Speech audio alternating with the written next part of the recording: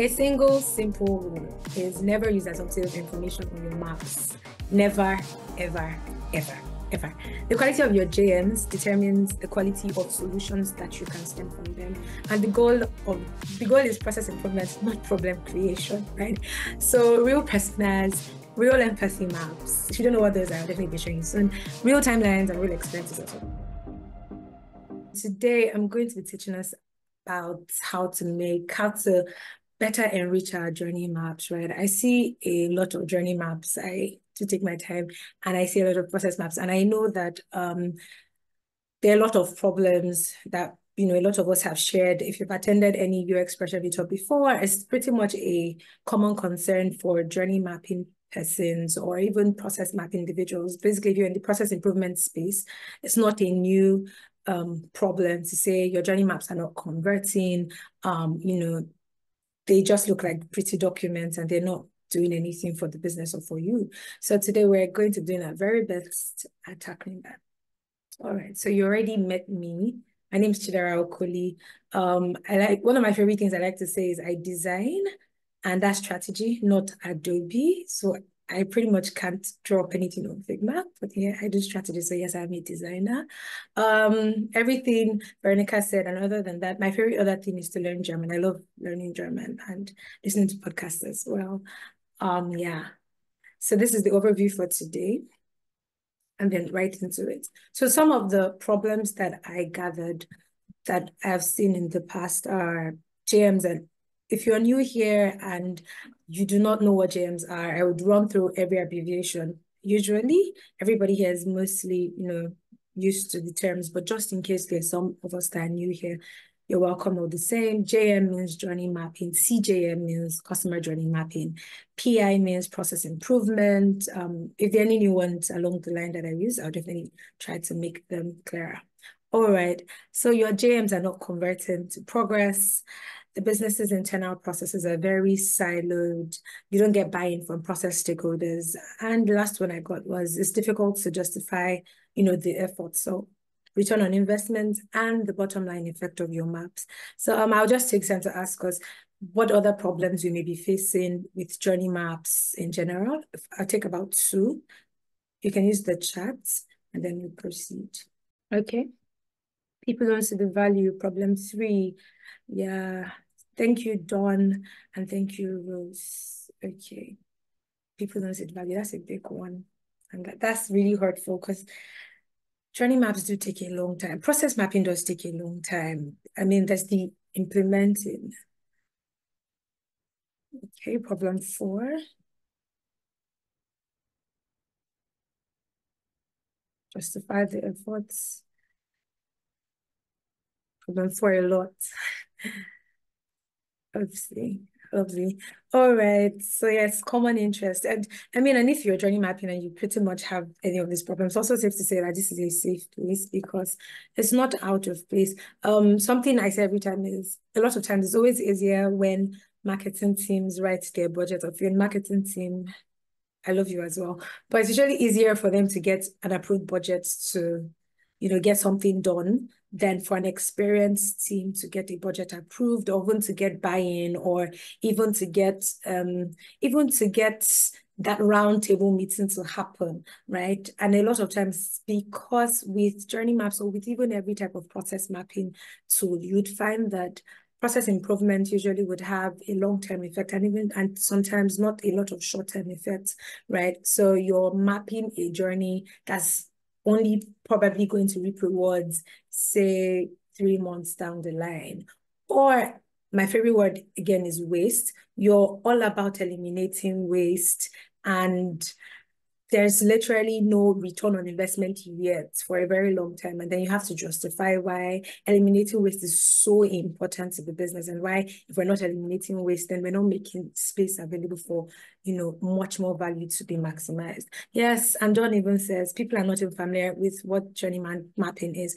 Quite frankly, this is very shocking to me, but he's super, or she is super, Martins is super red, and it can be very sad. But this is what it is. Okay, so let's get into the next one. Okay, so I found by experience and that with a lot of thoughts that most of the problem is how we actually approach journey mapping. We may be familiar with the glass half full and half empty situation. So there's a popular motivational thing we say where there's a picture of a glass with water in it, right? And then it's usually half empty, and you'll ask, what do you see, half empty or half full? And usually whichever you say can be used to deduce your perception towards problem and your ability to solve problems, right? Or even how you perceive problems, right? So with everything, and with this particularly, approach and perception controls the narrative, right? And therefore the outcomes, right? So we can also respond to this by commenting how we generally approach and describe journey mapping rather. Pretty excited to see this one.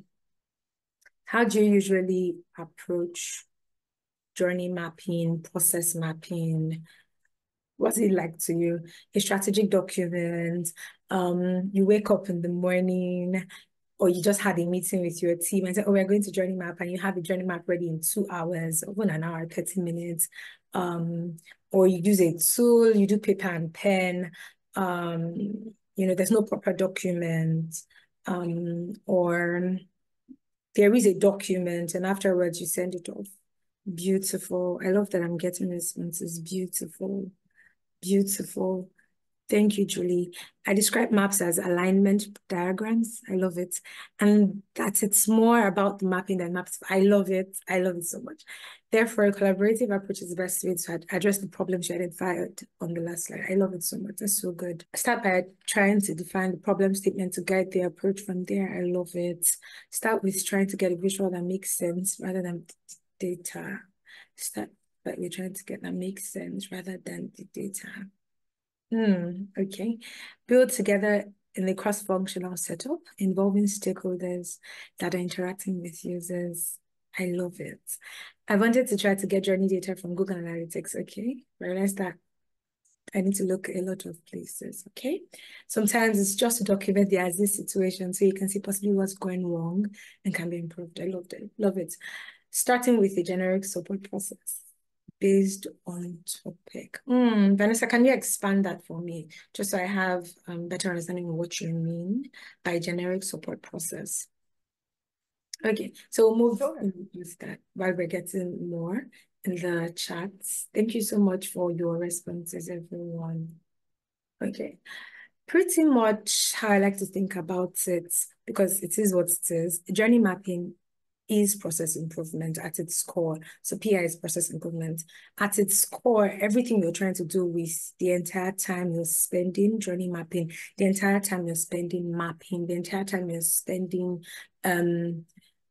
process mapping, whatever terms you may use, diagramming, it should be because you're trying to improve a process, or you're trying to optimize, you're trying to design a new process, right? And if we do understand that journey mapping is indeed process improvement or process optimization in itself, then it would drive how we get it done, right? It would then drive how we get data, if we even get data, who we're speaking to, what we're speaking to, what we quantify as success of the entire project and process, right?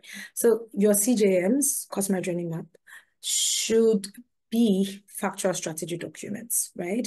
It should be a strategy document, and always should be a strategy document. And what do I mean? It should be a document that's able to drive the direction of the business, or at least show reference to the direction of the business, or at least take into a reference where the business has come from, where we are now, or where we are headed, right? So this is an image of a journey map, or pardon me, a process map. This is a process, my flowchart actually. Okay, so I need to close out this slide. It's a bit distracting. Yeah, that's a little better. Okay, journey maps are ideally process design or process improvement tools. And like every process improvement tool, you start out with the what, the why, who for, and then measure, right? So the what and why would mean the business problem, needs and goals. This would be your metrics. Who for, customer and process users, and this will lead to your persona build. And then the how is the data.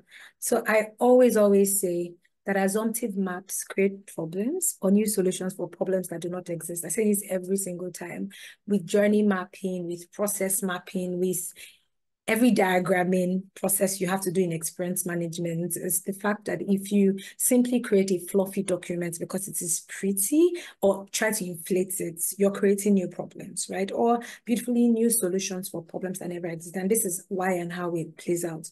The business is, for instance, dealing with, let us use hypothetically, business is dealing with an awareness problem. So there's a lot of marketing efforts going on, but nobody's seeing the business, right? And then your journey mapping, there's this process of how customers go through awareness and the consideration stage. And then you go ahead to inflate the numbers, right? Or idealistically, sit and assume how it actually happens, as opposed to researching and finding out, or even, simulating that experience. And then you journey map how customers find you through family and friends, how customers find you through out of home marketing strategies.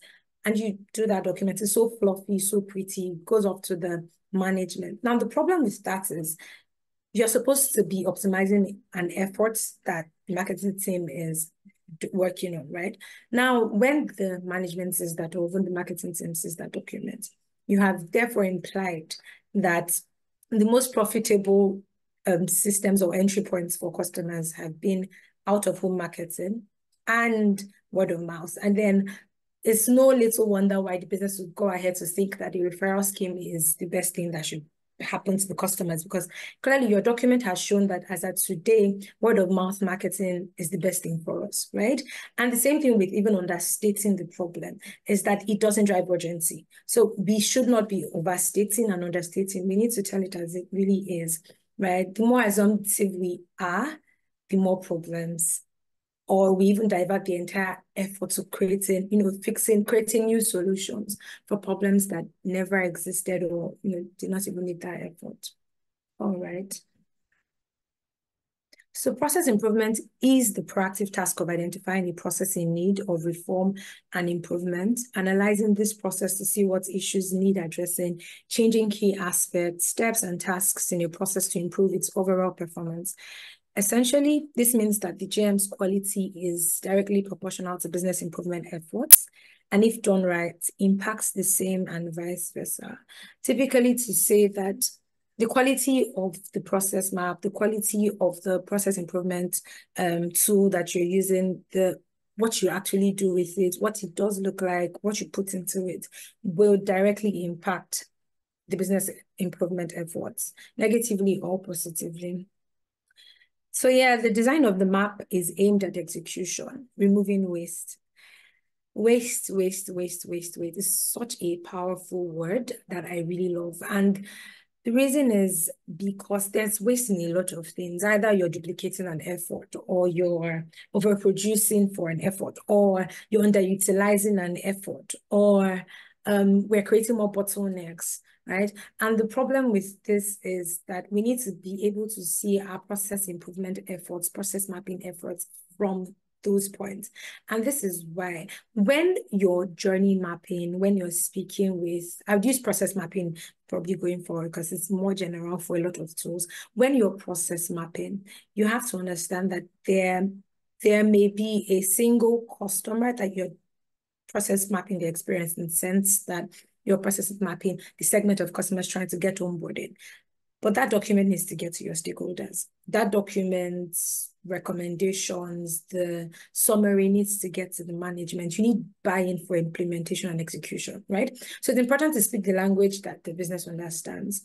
And it's beautiful to be able to meet at that middle ground where it shows that you clearly understand that the business is in it to make profits, right? While you're in it to, as the middle person that's trying to make sure that the customers have satisfaction, whatever customers term as satisfaction at that phase of their journey, and the business is at it making profit, right? So yeah, making processes and people more efficient. So I need us to realize how important our journey maps are. That's why I've gone through this, because it's super important that we understand that I'm not spending hours and weeks and months even, just creating a fluffy document. I am not using the prettiest tool on earth to create a document that is literally not correct, not true, would have no impact on the business, will have no impact on the processes, will have no impact on the people that worked on it, will have no impact on, basically a waste of my time, right? And if you're the one mapping, the waste of your time and waste of everybody's time, right? So it's important that we understand that journey mapping, process mapping, all of that are super, super important, because by doing it right or not doing it at all or doing it incorrectly, impacts the business, because it is process improvement, right? So, and this naturally drives how we create and how we even measure its impact. Process maps are crucial when it comes to process improvement. Typically, how can you seek to actively and successfully improve your process if you can't see it? It's very important to ask. Visualization is such a powerful tool, if only what we know. That if I told you, if you're very familiar with Google Maps, when you try to search a location, right, from your current location to your destination, there are two ways the map can come up. There's the diagrammic version that you could click a car logo and it's moving, and you can see the streets and all of that. That's pretty much what I see a lot of people use most times. There's also another version that allows you to see, on the same app actually, that allows you to see a step-by-step how to 300, in 300 meters, turn left, in 300 kilometers, turn right, or turn by this brown street, or turn by here. There are two ways, but most people tend to use the first version, right? At least I tend to use, and everybody else I know tends to use. And if you're driving, you're most likely using the first as well. And it's mostly because visualization is so powerful. Visualization is the best way to show and tell at the same time, right? As opposed to just having words. And that again drives impact for why you should be process mapping. That again screams to why you should be visualizing, maps and visualizing process improvement plans and strategies, because you're showing and you're telling. And that's more powerful than just telling, as we see with the other Google Map option of, just seeing how many steps it would take you and all that. Okay, so waste and opportunities. Reportedly, so I've heard, a lot of internal business processes are mostly siloed. I hear a lot, and I have seen a lot, that it's usually a case where the delivery team has poor understanding or little understanding on how their efforts directly impacts the order placement team, right? So what you have is a single process, 100 process owners, because there are 100 teams that make the single process, the whole process possible, right? But they do not see how they all are working together. They do not see cross-functionality as strengths, right? And that is such a problem, right? Because in general, this affects customer satisfaction. When you're buying a product or paying for a service as a customer, you never see the individual teams in between, never, right? You see a single product or a single service. I'm buying stuff off an e-commerce site. I have no idea that there are 300 teams within the organization. It's pretty much none of my business. I don't even want to know. I shouldn't even know, right? All I know, I got to your website or whatever touch points is available, a phone call or your website. I placed my order. I was told I get it in 3 days. I did get it in 3 days. It was delivered to my doorstep. There's probably some service, delivery process, and that happens. And all I would say is Amazon delivered to me, right? Or eBay delivered to me. It would not matter that there are 4 teams that made that happen. And so internally, it makes absolutely no sense when internally it's then super siloed, right? Because at the end of the day, the customer isn't seeing the many siloed processes. They only see one. And so if we're not all working together, or we do not all see how that's very simple 3 minutes delay in how long it took to place the order, how long that affects the next process, because it's all impact. If you see process maps, you see that it's always a flow, right? Or, something flows into another. So a single process typically affects another process. So if I do not understand how that 3 minutes delay or that QA done wrong on that product affects the quality of product that the customer at the end would receive, that's very terrible, right? So it's worth remembering that the approach to process improvements can take different forms. You're maybe trying to improve a single process. You're improving a series of processes for a department. You're reviewing and seeking to improve all processes across the organization, or you're implementing a rolling continuous improvement plan. So sometimes it's improvement, sometimes it is design, that's, from scratch. So it's important that you're recognizing value add, non-value add, and value add but required processes. And this is, there will be times where you're mapping processes and you can tell, or you're improving a process, reviewing and improving and optimizing, and you can tell that you absolutely do not need to have this happen, right? It adds no value, and by non-value add, nobody's paying for it, right? It doesn't make the product a better version, right? Basically, it's wasteful, right? Or, it's value adding. Customers are willing to pay for that extra effort, that extra fine tuning that we do. It makes the business better. It's profitable for us. Or there are also times that's non-value add, but it's required. It could be based on who is demanding, that process is optimized. It could be from a top, someone up there in the management seat asking for a process to be reviewed, right? It could be because there are legal implications in the country that makes it important to have that process. And so you need to know all of your processes, or at least try your very best to be certain which of them fall into these groups so that you're properly grouping them as those. Yeah. So as is mapping, when you first look to improve a process, you need to first map out the as is process. The as is process informs for your to be. At this point, you want to see the process as it is, not as it should be, not an idealistic version of the process, right? As it actually is. And like I said before, and I will keep saying for a very long time, assumptive maps create problems or new solutions for problems that do not exist. So you must bear in mind that we are solving a problem, right? We must bear in mind that we're making something better, right? There's always an easier way to do it. Something I always say, there's actually always an easier way to do it, but there's the best way to do it. There's the best way possible that you are aware of to do it, right? And that should be a driving force for why you want to take the extra time, go the extra mile to make it work. So I'd earlier learned this sometime, I think 2 years ago or 3, that you can't expand an existing collected data set. You can narrow it down. So with journey maps and with every type of process mapping, the more is merrier with data sets. So let me explain this a bit more. If I came to this group, everybody here, 5 of us, and I asked for your first names, right? Or rather, I asked for your first names, asked for your last names as well, asked for your date of birth, asked for where you were born, when you were born, how you were born. I got all of that information. Great. Then versus case B, I came and I only asked for our names and maybe date of birth, I think, something like that. Now, with the first case, I have a lot of information, but what that does for me is that at the point where I decide I only want to work with how you were born, right? I have the luxury of choice to say, oh, I can deal with how you were born. Even with how you were born, I could decide to narrow down to maybe I want to choose some information that is common to everybody, but with how. Now, with the case B, is that I have little information. And with that, once we all leave this group or this call or this session, I cannot expand the data beyond that, right? But I can always narrow the first. So you find that with data collection, which you should do a lot of in journey mapping, and I'll show us all of that along as we speak, is a lot of data, is a lot of simulation, a lot of testing, a lot of reconfirmation of the efforts, a lot of reading process documents, just because it's always easier to narrow down than just to expand when everybody disperses.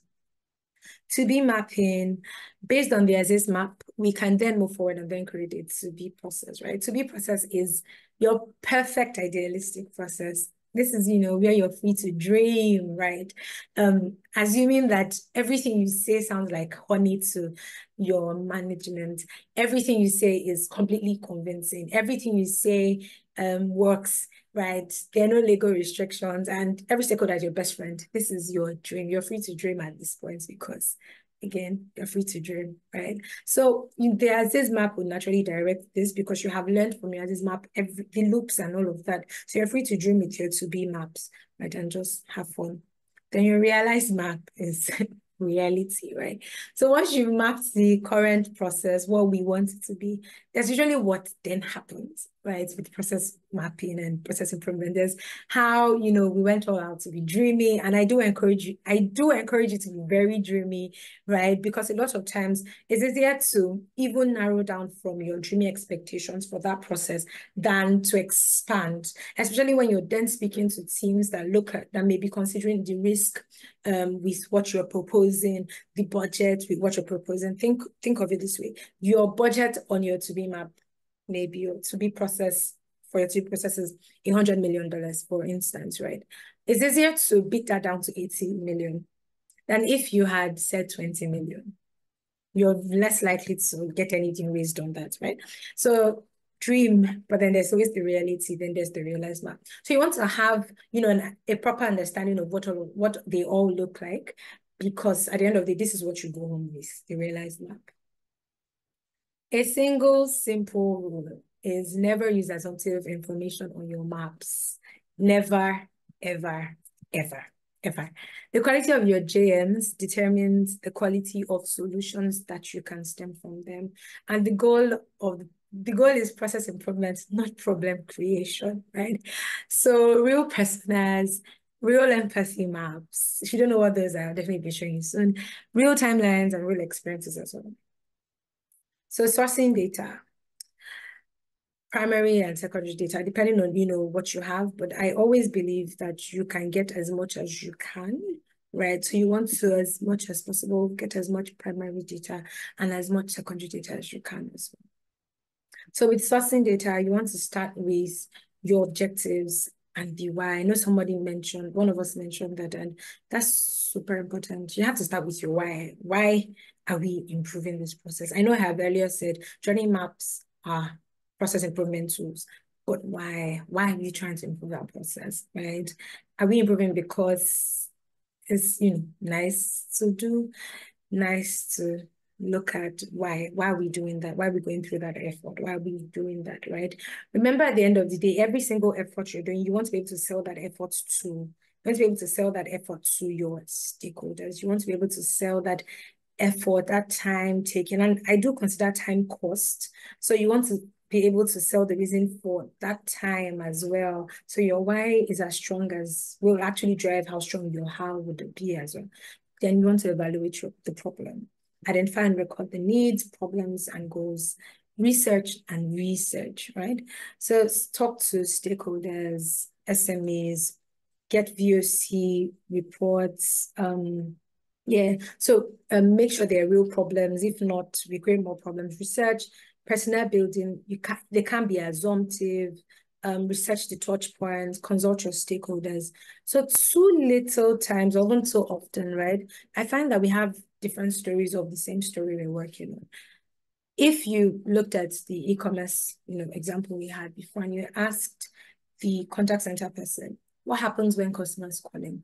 They tell you when customers call, we spend 2 minutes with the customer picks the item, and it takes about 4 days, and customers get the item, and they're all happy, right? And then you ask the delivery team, and delivery team tells you every time we deliver products, customers in a particular area, they are always grumpy when they receive our products. Then you ask somebody else in the product team, and their stories are different. And you find that across the organizations, there are usually varying responses and stories that we tell about the same situation. And it's pretty normal, right? There's something I used to do back then in school. We will put, in fine art classes, we'll put something before us, and then we'll sit around it and then have to draw, and find out that we ended up drawing different parts of the same item because we're all looking at it differently. We're always looking at it differently. So so speak to all teams. Speak to all the teams involved, all user teams. Speak to the contact center, data team, QA core recordings. Now, in this part of it, I like to think of it as enriching the map, and it's important that you think of all your process contributors as process contributors. Every single thing they do contributes to how far along the journey goes, right? Again, if we're looking at it in a siloed way, it looks very tiny and inconsequential. But as the full story unravels, you find out that if that call wasn't made to the prospective client by the business development team, you may not have had a customer come in at onboarding, and maybe the finance team have nothing to do. So when we look at the whole picture, there is how it all comes together as a big house. And so when you're sourcing data, speak to your process contributors. Their stories will differ, but you need all of it. You need all of it. And please record everything that you get. Particularly speak to those that speak to your users, right? Speak to those that speak to your users. Speak to those that work directly with those that speak to your users. Speak to everybody that you can speak to. And while you're identifying your process contributors, you want to be sure to identify the role that they all individually take. So for instance, you're looking at the contact center.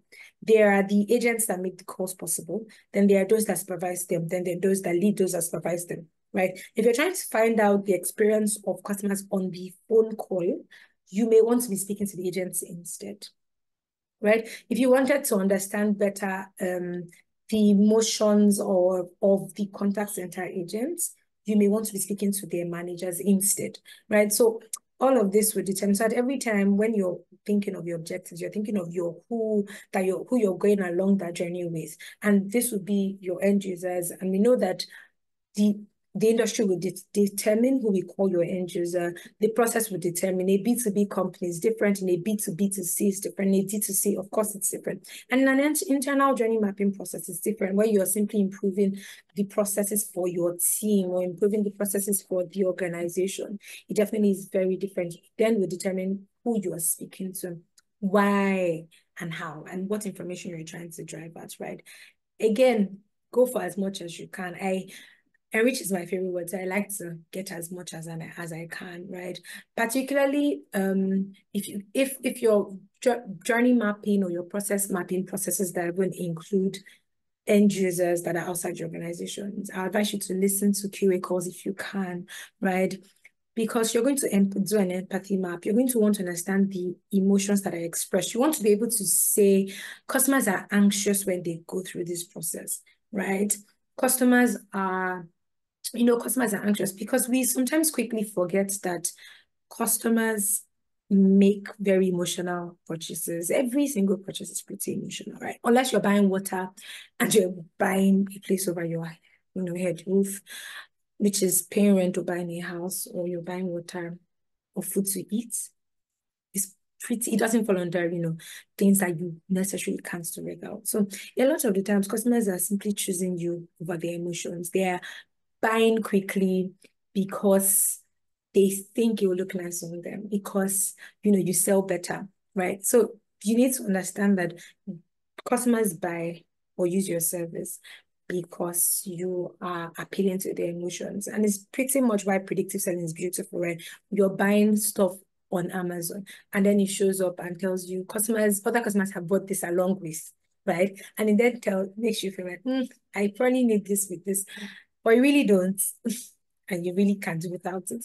But in reality, we're not thinking this much. We're not thinking this logically when we're making purchases. We're simply buying and buying, or paying and paying and paying and paying. And so if you're not considering the emotional state of your customers, that's a problem, because that in the first place is the reason why they're buying or not buying, right? We stop buying for stuff for reasons like, I don't like how they talked to me. I don't like how the shop felt. I don't like how the shop smelled. I don't like that they keep me on the phone for 3 minutes longer. I don't like that their debit card doesn't have my name on it. I hate that every time I try to make a purchase, I have to make a call first. Those things matter. So speak to them. If you speak to your customers, listen to the calls if you can. You don't speak to your customers, but listen to the calls if you can. Simulate, then start, because the last two are my very favorite, right? So with social listening, that's what the POC does. That's getting a gauge of how your customers perceive you, right? And this is basically understanding how they perceive you by things they've posted about your brand, your business on social media. It does help you understand their state of mind as well. Now, simulating is my favorite thing in the world. And that's because you need to, by yourself, be able to say that you have gone through the process. And my why for this, and why it's one of my favorite things to do, is because customers we're all looking at a story from a different point, and that's inevitable. But you're the person that's in between the business and the customers. And I hope you're that person. But you should always be in between the business and the customer. You should always be the person with proper understanding of what the business is trying to achieve and what the customers may be feeling or be trying to achieve at that time as well. And you're in the middle. So customers are trying to, fulfill their needs and make that purchase or pay for that. And they can't, and that happens. Someone else on the business end who is creating the process or making the process possible is trying to get their job done. You're at the middle, but your job is to make sure that we bring in balance. So when you simulate processes and effort, as opposed to even just listening and, reading papers, it helps you bring in that middle. So you're reviewing the onboarding process, but you're not just checking the onboarding. You're not just reviewing that onboarding process as a customer that's trying to get onboarded. You're trying to get onboarded as a customer, but you're also trying to see how much problems and risk and waste may be happening because you're part of the business. So it's such a valuable, strong point for me every time. Talk to your users. Please talk to them and be your user as well. That's so important. Now with personas and building personas, identify your customer segments, segment them, gather data, analyze and develop persona. I almost feel like I'm running out of time, so I'm going to be really quick here. Ideally, you want to be sure that you are not being very fluffy with your personas. You want to make sure they are data backed and data led and even data built, if that's a word. And this is why. The products that you're selling or your business is selling and the service has a need because the personas have a need, right? They're useful because the personas have a need. Wristwatches are only useful because I need to tell the time and have it on my hand, right? Now, if your personas do not properly show or cannot properly show the need that they have when you map them, you're understating the usefulness of the product. You're also understating or maybe overstating how useful your product is, right? Because you're then over emphasizing or exaggerating who your buyers are, or not telling the entire story. And there's always a problem with that as well. Okay, so with mapping the ROI, the goal here is to show and reflect how much the business makes and leaves at the table through wastes and opportunities. So time is a cost, like I said, and therefore you should be quantifying that effort. So know your metrics. Always, always, always, always, always, always know your metrics, right? And with knowing your metrics, there are 2 points to look at it from. There is the customer's needs and business needs. They're never the same thing. It's usually funny that we think but they're never the same thing. At the point of onboarding, the business is probably thinking about acquisition. The customer is not thinking of acquisition. The customer doesn't care that you think of acquisition. If the customer understands that you think of acquisition, they would understand you're more transactional than loving with them. And you don't want them to know that they're just one of the 1,000 you're trying to get. You want them to think they're your only customer, right? And that's how we want them to feel. But the business need at that point is acquisition. But the customer is trying to get onboarded quickly, safely, in time as well, right? Right. So it's important that you understand the business needs, goals, and the customer's needs, which is why you need to constantly be the person that understands the needs for both of them. You need to understand the needs for business and needs for customers. So oftentimes we fail to realize how different they are and how both needs are viewed greatly impacts the business teams. Now, if for instance, okay, using the example with onboarding and acquisition, right? When the business team forgets that the customer is simply trying to get onboarded, get on your app because they want to use they want a mobile app that lets them bank as opposed to going to the bank physically or using the card. If we forget that that's all they care about, and we as the business think we're just trying to increase the numbers, we tend to focus more on functionality and throw experience out the door because we are not paying attention to the fact that for the person who is using, there is an entire emotion roller coaster going on. And when we do that, every time we keep trumping experience, we have functionality to then suffer. If you keep trumping experience, functionality will soon go out the door as well. So you want to be sure that you're seeing, you're paying attention to the 360. What I usually do, I show customer needs per phase, even with your documents, you're paying attention to the customer's needs and the business needs and goals per phase as well.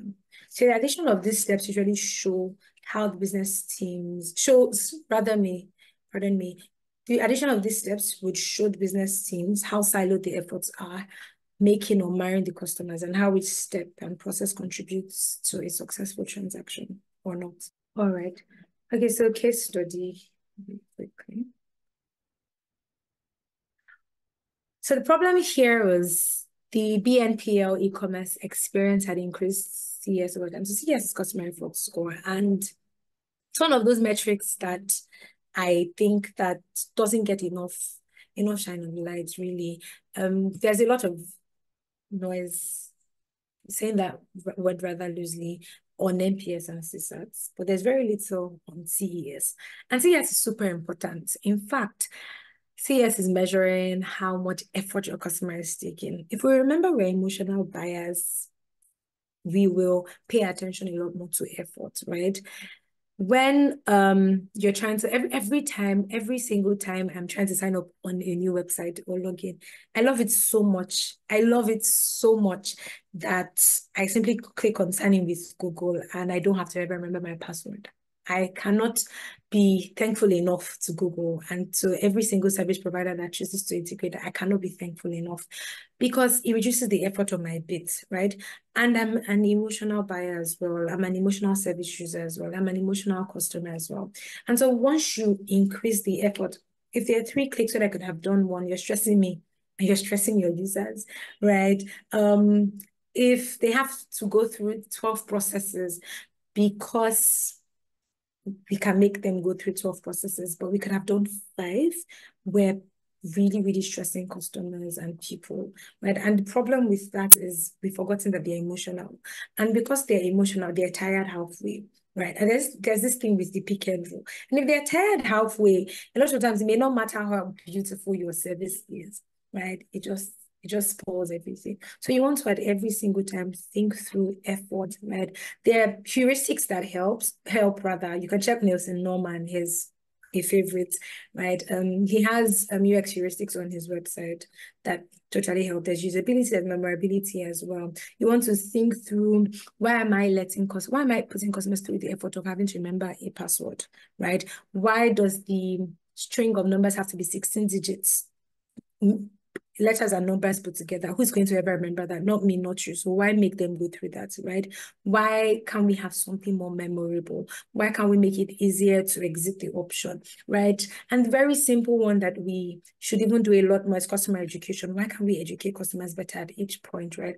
Because at every single time, customers may be dealing with anxiety with that button, right? And with communicating or choosing not to communicate to them. And it can be the little things in your error messages, how they're written, or the presence of them, or even the absence of them, right, can go a very long way making sure that the effort is reduced because they always know what to do.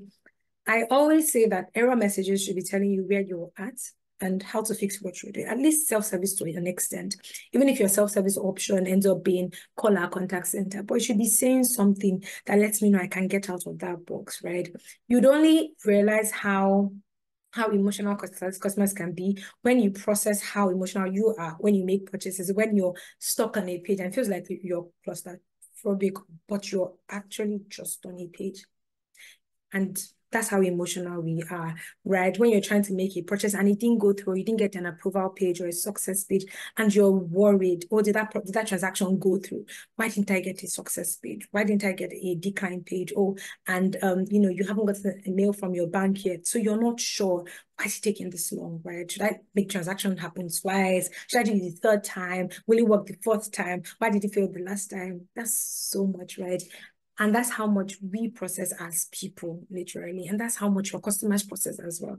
So please pay attention to the fact that your customers are people. I'm a person, you're a person. So we're people, we have emotions. You shouldn't be increasing customer efforts. Try your variables to always keep that on minimal, right? So over the period of 6 months to 2 years, also to say that there are really no 100% perfect processes. You'd have processes that fail. You'd have processes that you've even worked on and failed over time, and you'd have to rejig it.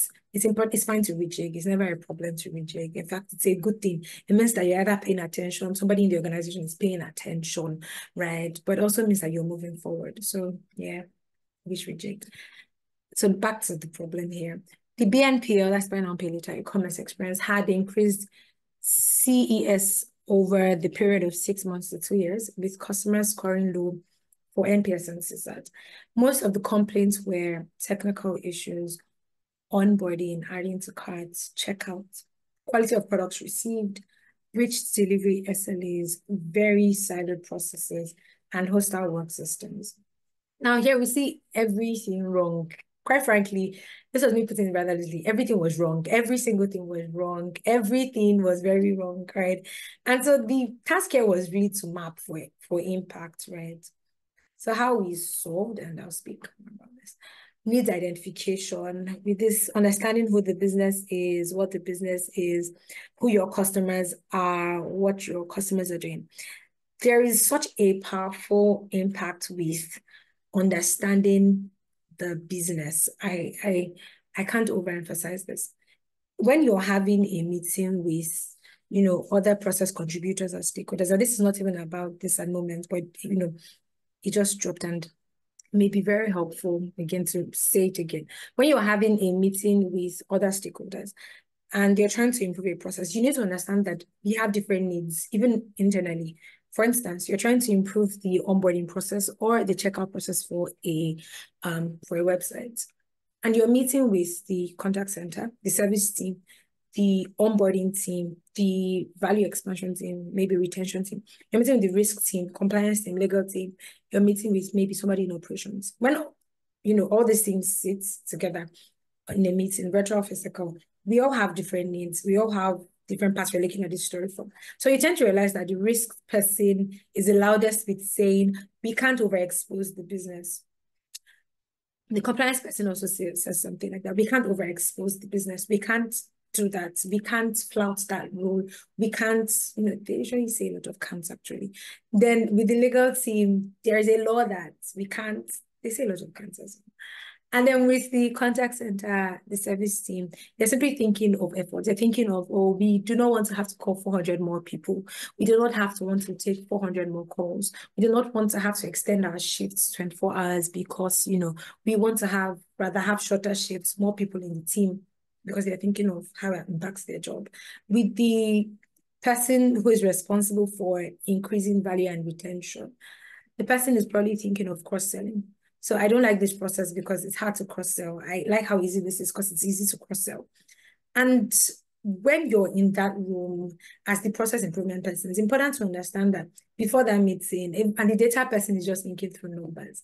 And it's always important to remember that that's how we naturally think. We think from the point of our front line, right? So when you're in that room having those meetings and you're trying to bid for a process to be changed, it's important you're speaking everybody's language as well. It's really important to be that person that understands what the needs are for the individual teams and then what the business needs are. And it would show in how you communicate and when you're communicating and overly hitting on the customer's needs, because in all honesty, who they've defined as their customers are different at that point, and it's nobody's fault. So you want to show that you understand, and that's a very strong way to drive for impact, even when communicating internally with your stakeholders. Okay, so here, there was identification of the needs for business and customers, data gathering, personal design, stakeholder management, mapping, ownership, and all things. So I'm going to be showing the map particularly because it shows how we got things done. So yeah, by the way, we use UX Pressure as well, and it's not an advert. I love it. So for many reasons, you would see why. So yeah, so you'd find that there's an empathy map here. It's something you can do with this, and that's pretty much a very powerful point. And I'll explain when we're there how this generally impacts the quality of buying you can get and even the map that you're doing. So first thing here was timeline. I had seen someone say in the chat about entering the timeline as part of the data that you include. Yes, please always do that. Please always do that. Beyond that is also the phase and the sub phase. Now, this took quite a long time together. And part of that was my fault. And that was because all through the journey, I kept emphasizing that we needed to enrich this, right? So you find that, you start mapping, you go back to some data points, you speak with the data team, some new data comes up, you speak with customers, you listen to calls, you simulate, you lay hold of some process document, and it then enriches your document, and you keep going back and going back. It's never been a problem to make your data map, your process maps better than they were. So please always do that. So you have phases and then the sub phases as well. Storyboard. Now with your maps, please make sure that you're storyboarding. Powerful thing with storyboarding is that storyboards help you generally see visualize. Remember what we said about showing and telling, right? It visualizes what the problem is, and add your screenshots and data and every single proof that you have here, but storyboard with real information. As you see that we just storyboard what you can, right? Then action taking, we added this. I want to run through this really quickly. So include the action, and really important to say here is that as much as you can,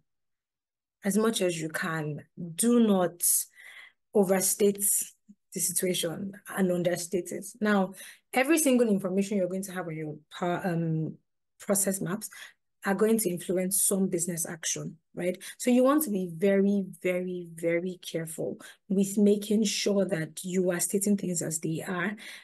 Because, for instance, if your arena stage says heard about so from friends and family and colleagues, it does say a lot about where the efforts should be concentrated, right? And if you're not stating that properly, that's not helpful for the marketing team as well. And so you want to go through action taking throughout all the entire phases, and show all of this, right? You want to show all of this. You want to show every single data. Remember that when you're process mapping, your target is actually those that would drive change, right? And that could be some manager, 3 managers, top board management, your own manager, right? Or even some external management team.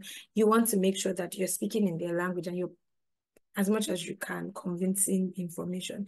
And it's always very helpful to put some information about, at consideration stage, I always advise, play around with adding competitive names and competitors' names, because it does help with showing that you're not the only one in the market, and it's really a tussle. So it's important to show that. It's my tip, actually. Right. So, channels, show your channels. UX Special lets you show channels, touch points as well. And so it allows you to visualize even much more.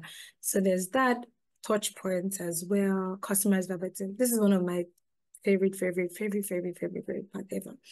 And with customers verbatims, you can get this from your social listening tools.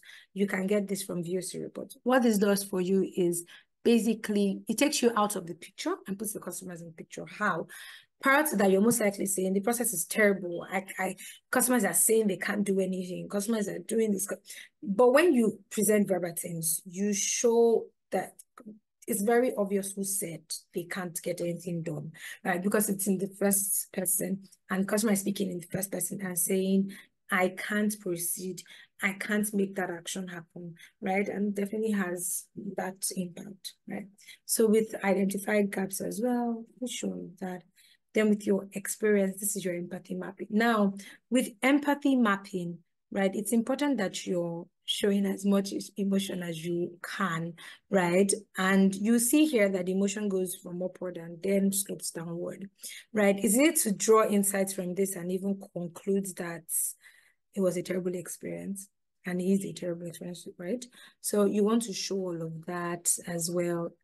Pretty much, if you're looking at this as a stakeholder, when you see this, your thoughts are, how are we so terrible? How do we, get you interested at first and then get you to indifferent? That's terrible, right? And as a stakeholder, this is such a powerful point. But it's even more powerful because remember what we have said about being emotional buyers. It drives impact on that as well, to show that emotions are changing throughout the journey. Emotions are changing, emotions are being affected, people are not feeling excited, they're losing interest really, right? Then your recommendations, opportunities, supporting data, business goals, KPIs, and recommendations. Now I'm going to hammer on business goals and KPIs.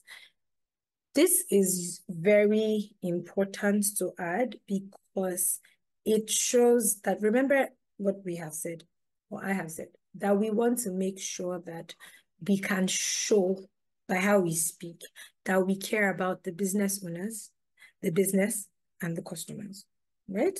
So we want to show business goals and KPIs. And I have some notes on, why that's important, but super important because you want to show that you have listened to the customers and you know the business goal, right? Every time you go to a business team or the business team and you're hammering on how customers are unable to buy, customers are complaining, it does feel like you're simply saying they're not doing their job right. Right. And you don't want to come off that way because you don't want it to come off as though you are praising their jobs, right? And I should have mentioned this earlier. At the point where you're data sourcing and you're speaking to other process contributors, a usual pushback is that it tends to feel like you're about to intrude into their space, and nobody likes that. So you find that walls are usually up. Nobody wants to share completely how the process goes or how it feels because walls are up and it does feel like you're appraising their jobs. And so what you want to have going for you there is to establish that we're here in common interest, right? I'm here to make your work even easier, right? And you want to communicate that as clearly as you can, right? That I'm here to make your work easier. You make our work easier as well. If you do this right, we're here to make it better. I'm appraising the process, not your job, right? And so when you constantly tell the product team, oh, this is not working, or you tell the business team, this is not working, customers are saying it's not working, it shows that you may be negligent of what happens that makes the business, right? So when you speak from the point of their KPIs, their metrics, they consider important as well, and then you talk about what customers are saying and feeling, it shows that you clearly understand how money comes in the first place, or how we even lose the money, and how we make profit and lose it, right? So you want to show all of that. So to drive KPIs and even get them, you simply have to determine key strategic objectives, and with determining what is important for the business, what is important for that step, you can then define success, right? So at onboarding stage, what's important to the business, right? Are we trying to drive awareness? Are we trying to drive acquisition? How do we measure the goal? How do we measure awareness? How do we measure interest? In this case, it would be impression, reach, and referrals, right? And so you want to do that across board at every point and say, okay, this is what we're measuring, this is what we're measuring, this is what we're measuring, right? It also shows how detailed you are as the process improvement team and testing, showing that you're able to understand that the business has goals at every time, right? It has goals at every time. That time is supposed to be converting at every stage, and you see that, you're aware as well. Okay, and then definitely have your recommendations, right? And most importantly, to close it all out, always have task owners. Always, always, always have task owners. Every time that you leave a process improvement meeting and there's no timeline and no task owners, you've not done anything completely, right? You may as well come back 2 weeks after and nothing is done. So you need to have owners for every single change you're driving, have timelines as well, right? And I know that this is an as is, but then there is usually the to be, and then there's the realized, and they can differ, right? A lot of times there's a crazy difference between what you have proposed should be done, right? If everything is fluffy, possible, magical, and then what then happens?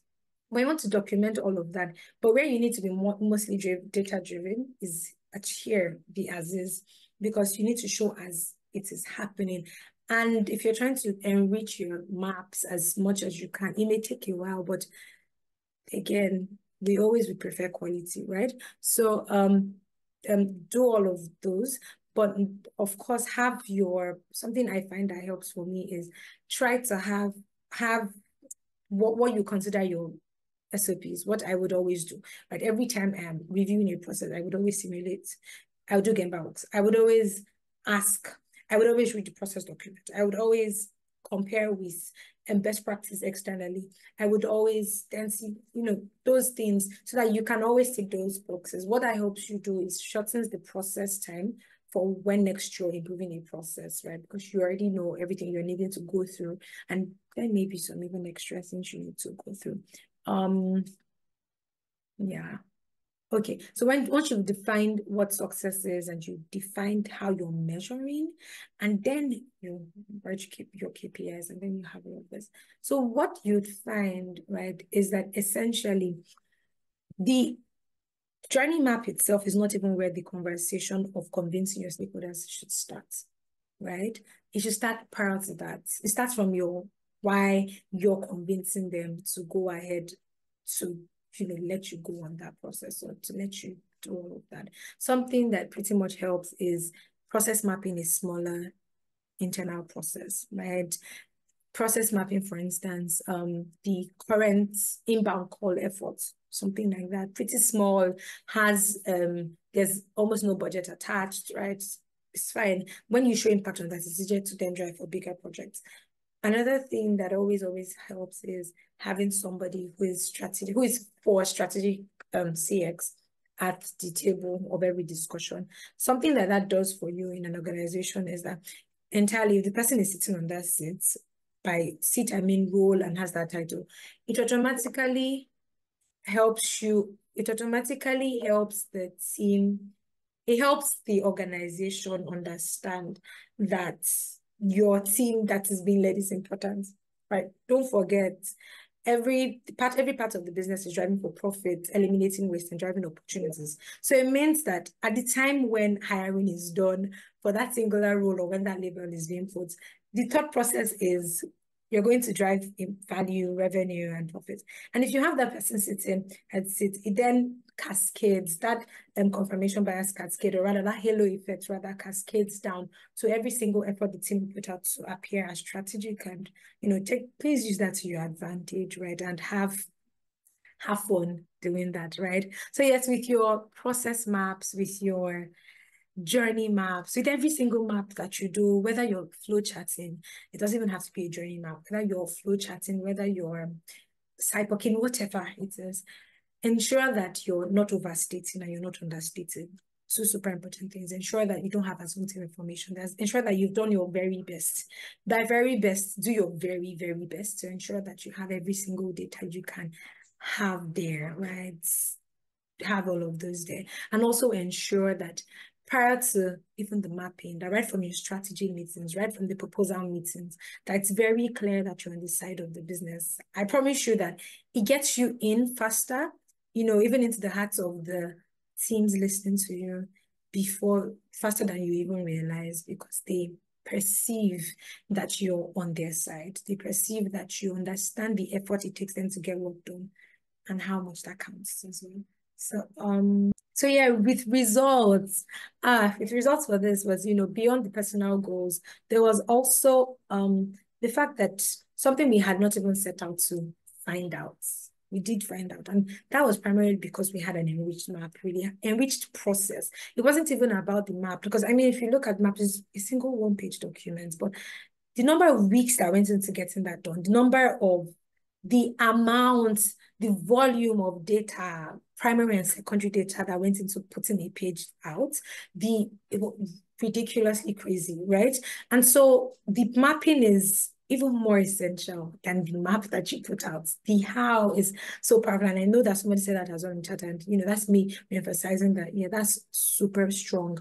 And then we were able to find out that even if we didn't have the contact center's response impacting the problem, but it became a beautiful thing that we found and proactively could fix, right? So we started out with a scope, and please always start out with a scope of what you're fixing.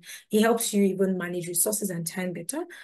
But then we were able to do much more than that, fix more proactively other issues, because we were drilling and we were digging out and we were enriching our data, our journey maps and process maps as well with so much data as we can go. So yes, it could have been a problem later in the future, but then we could tackle it on more proactively because we had gone ahead and just done it right from the very beginning. All right. And that brings me to the end. So yeah, this is my thank you page. I'm on LinkedIn if you would like to follow me. My name is Chidera Okolie. I'm the only one with the rocket emoji.